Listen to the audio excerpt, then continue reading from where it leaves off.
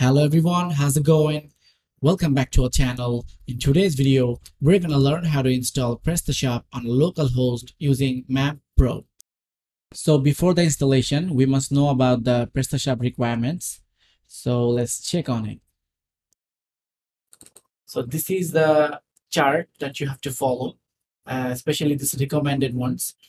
Especially the memory limit should be 256 MB.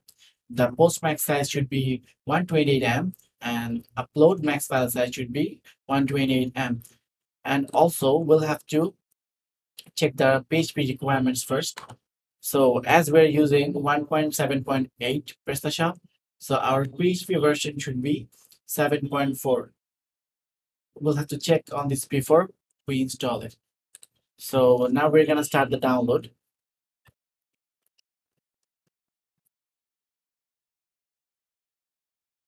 We'll download the PrestaShop from PrestaShop.com. As we can see, the download button is deactivated, so we'll have to activate it.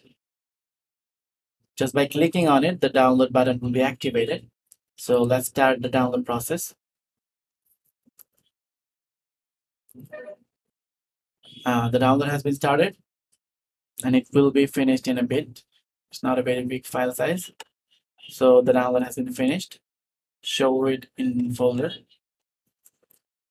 So we'll have to copy this zip. Let's copy it, and we'll have to paste it in our local host. This is a localhost folder, and we're gonna paste it over here. And now we're gonna extract the folder. So this is the extracted folder, and we'll have to delete this zip file. And now we'll rename this folder to anything we want. I'm gonna rename it to PrestaShop. All the installation files are here. So now we'll have to activate our Mamp.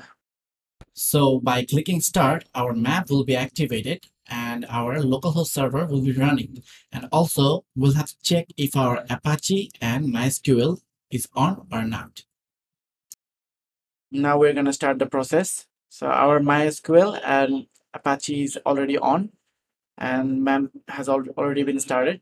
Now we'll go to the localhost.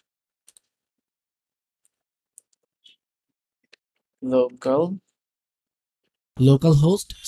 / your folder name. As I renamed my folder PrestaShop, so I'll type PrestaShop here. And by hitting enter, our installation process has been started. Here we'll have to wait a bit because it will take some time.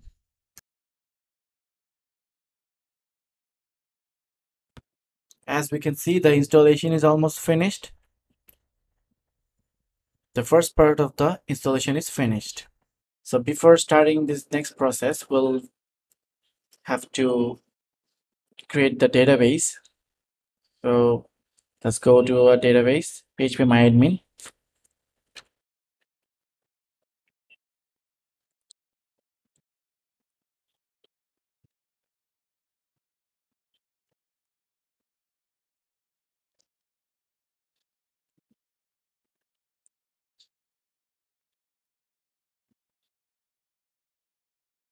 So this is phpMyAdmin, and we'll go to databases and create a new database. So anything we can name it.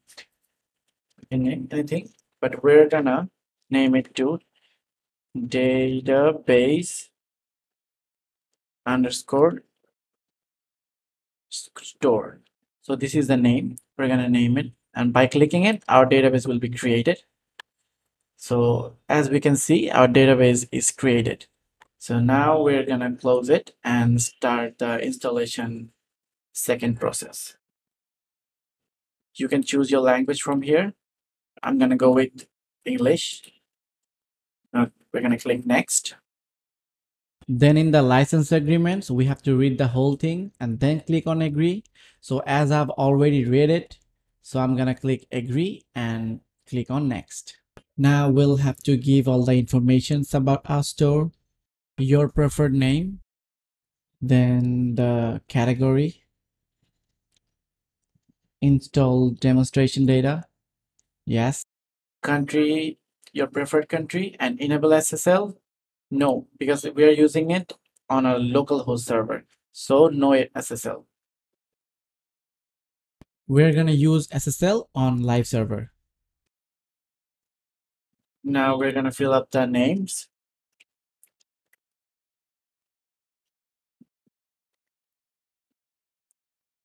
email address, and your password.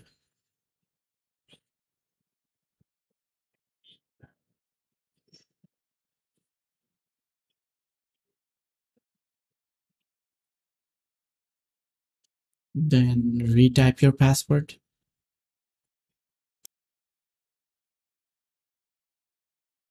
And next. Now this is very important. As we can see our database server address and an IP along with it.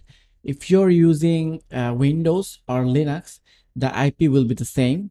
But if you're using Mac, then you'll have to type localhost. Now, as I'm using Mac, my server will be localhost. Our database name was database underscore store. Database login root, database password, root. Table prefix is anything but PS. So we're gonna add a letter here. I'm gonna add F here, so FPS. And now we'll check our database connection. So as we can see, the database is connected because the name was right. If you put anything wrong here, or if you put a wrong spelling here, the database won't be connected. So we're gonna go to the next process.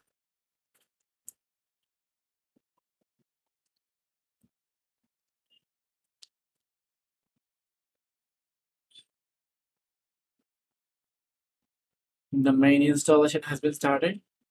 We'll have to wait a bit.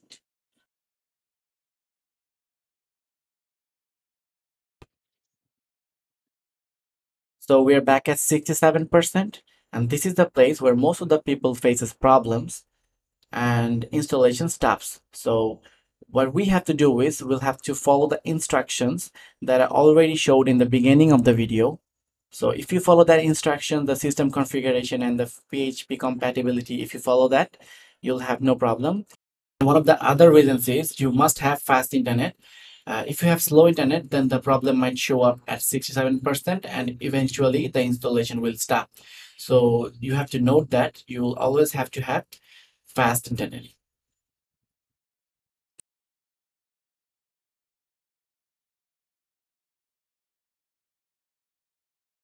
So we can see our installation is complete. So now we're gonna have to check our front office. And as we can see, for security purposes, you must delete the install folder. So we'll check that later. At first, we'll check our front office.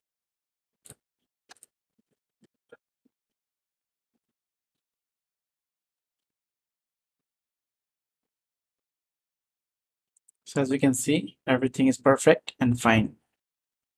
And but if we do not delete the install folder, we cannot access the back office. So now we'll have to go to our localhost folder where we installed PrestaShop, and we'll have to find the install folder.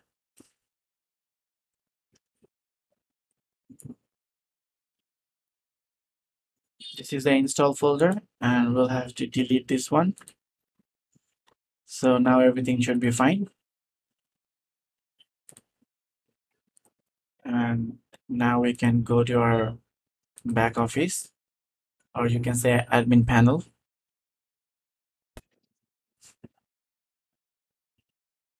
So here we go. The admin panel login is here. We'll have to log in from here. We'll have to put our email address and the password.